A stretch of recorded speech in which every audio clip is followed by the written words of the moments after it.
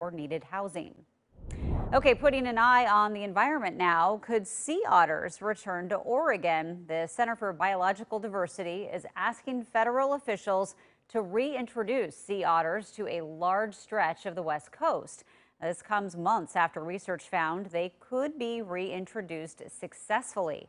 Wildlife advocates say threatened southern sea otters occupy only 13% of their historic range.